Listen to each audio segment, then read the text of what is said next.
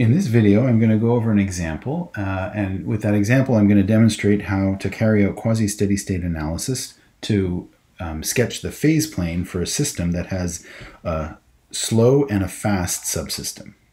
So here you can see I've got the equation x prime equal r squared minus x squared minus y squared, and I have y prime equal epsilon x minus y.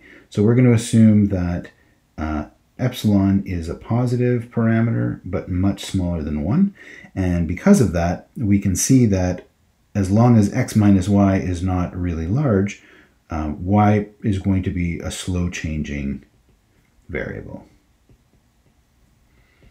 And so as soon as we see that there is a slow changing variable, and the other variable, there's no obvious reason to think it's changing slowly or quickly, that tells us that we're watching this system on a scale that's fast given what's going on in the system.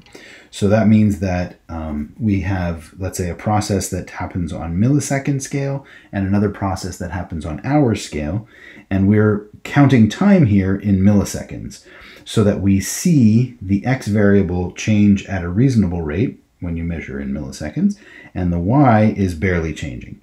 So let's start off by taking advantage of that structure and say that y prime is approximately equal to 0, which means that y of t, where t is this measured in milliseconds, is always going to stay at its initial condition. Now obviously it's not going to stay at its initial condition, but we have to wait until t is ridiculously large to go from milliseconds to days or hours in order to see y finally change at all. So once we have this fixed y value, we now can write down the x equation, and that's going to be now just a single variable equation where y naught is a constant, and so we can draw a phase line for this. So here's x, and this is just a parabola. For any y naught, it'll be a parabola with symmetric about the origin, and with a root at minus the square root of r squared minus y naught squared, and another one at square root of r minus r squared minus y naught squared. And so just based on the structure of the phase line function here, you can see that we are going to have a stable steady state here and an unstable steady state there. Now keep in mind, when I say stable and unstable, these are just stable and unstable when we're focusing just on the fast scale. What is x doing?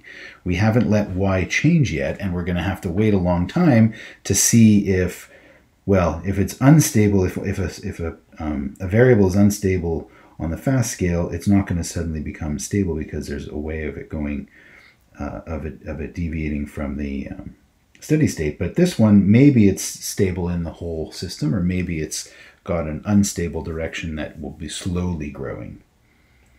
Okay, so that tells us a little bit about what the phase plane looks like. And so let me draw this up here. So I'll start drawing the phase plane now. And let me just mark the equations here. The x equation I'll do in green, and the y equation I will do in red. So you can see now that we have a circle is the green null line, the x null line, which means solutions have to cross this one vertically, because x is not changing as we cross that curve. And then we have y equal x as the y null line, and that one we have to cross horizontally. All right, so what we've concluded from the phase line is that if we fix a value of y naught and figure out how the solution moves on the fast time scale, let's say we choose a y naught value right here, that corresponds to an initial condition here, the x value, and the y value is what determines this parabola's shift or its height. And so, but what we see clearly is that there's rightward movement between the steady states and leftward outside. And that means that from this initial condition, we'll rapidly move to the right. Now, if epsilon is not actually 0, then there will be a slight bow to that line, but we're just going to assume that that bow is ignorable, that we're not losing a lot of accuracy by drawing it as a straight line. Okay, so that's going to be moving in this direction, and it'll go right out to the steady state. And I can't call it a steady state anymore in the full phase plane because it's only a steady state of what we call the quasi-steady state of the fast subsystem. So this and this guy here are quasi-steady states of the full system, even though they're steady states of the x equation. And so we have small piece of our phase plane now. And if we started out with a y-naught out here, that would come down towards the same quasi-steady state. And if we start over here, we'd fly away from the circle, and that'll be the same everywhere throughout the picture.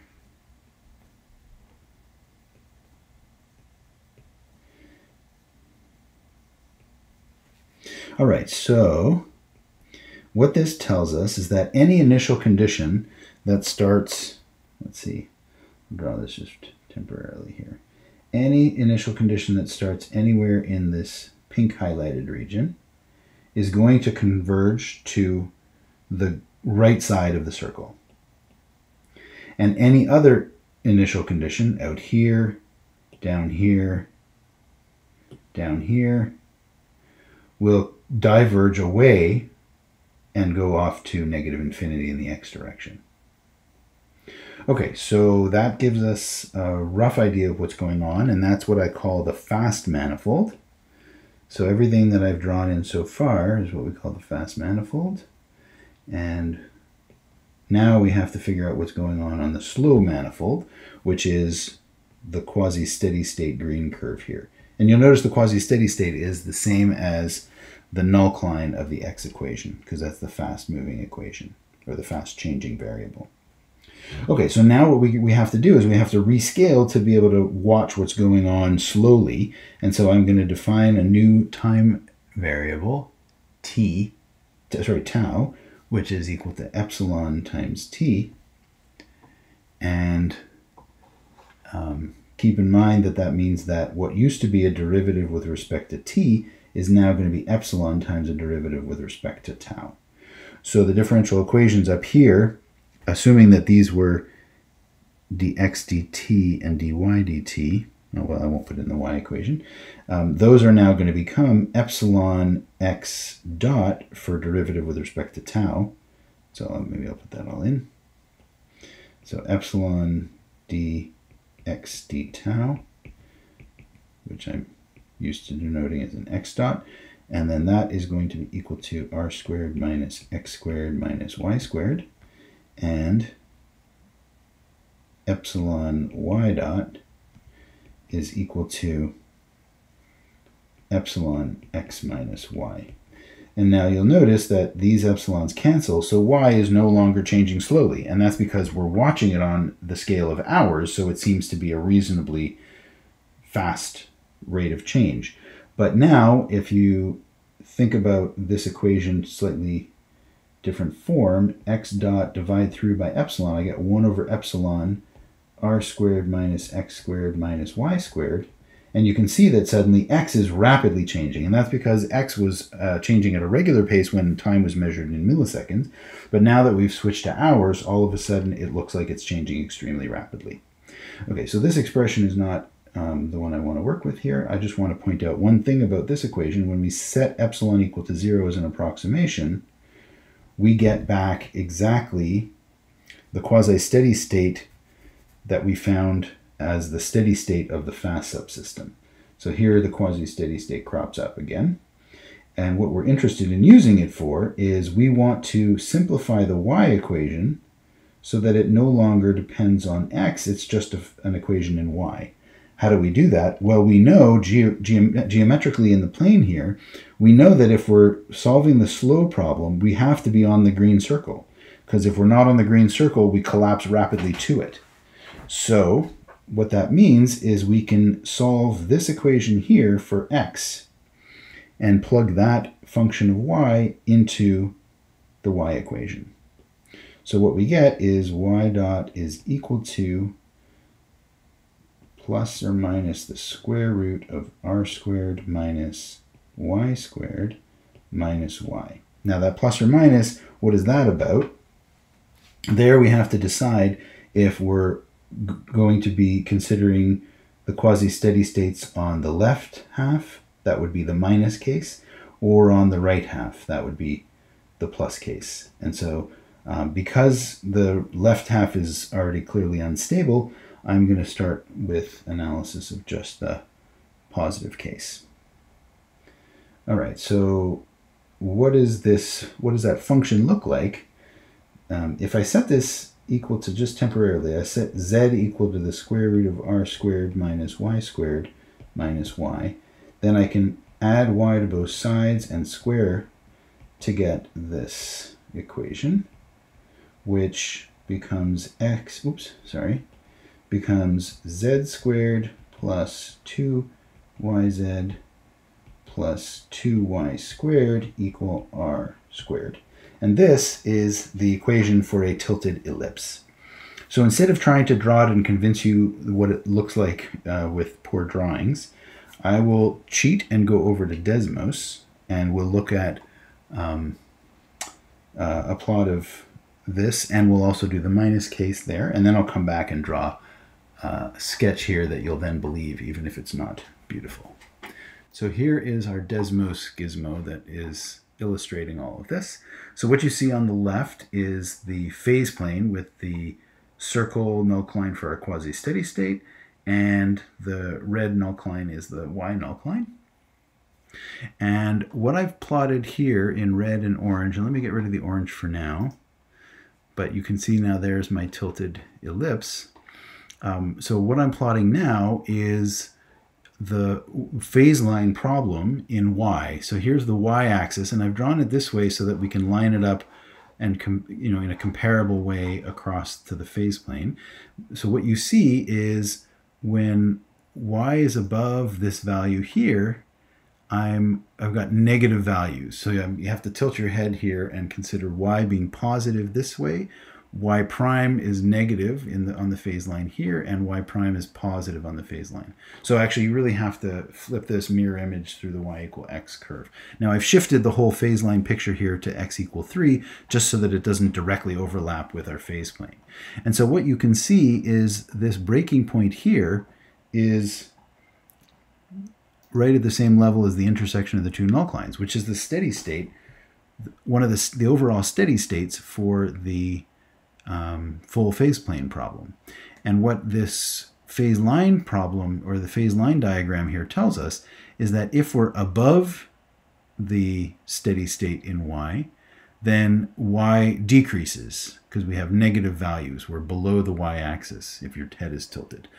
And that means that along this part of the quasi-steady state, y is decreasing, and x is automatically going to track it, because if you ever decrease y directly in a vertical direction to here, x will rapidly jump back onto the curve.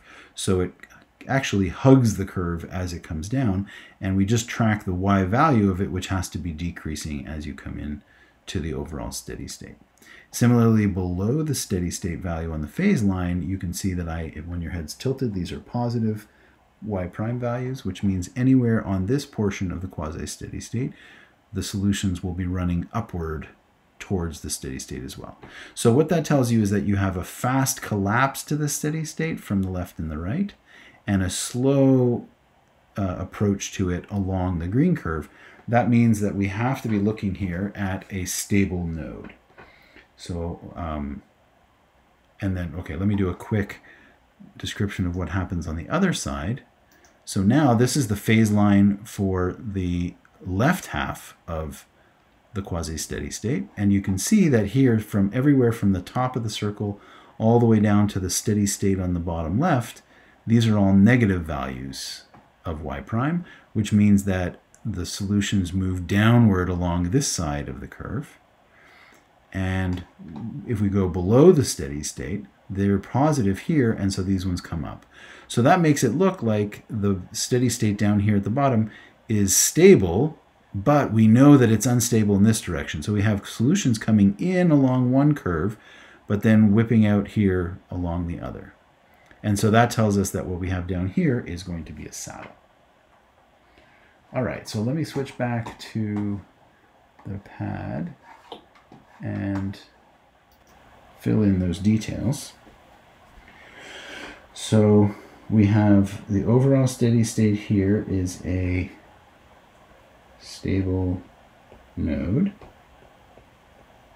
because these guys approach this direction, and if I'm on the quasi-steady state already, I'm also approaching it, and that's going to be the case going all the way up here. Here we go up to an unstable saddle, and here we come down to that unstable saddle.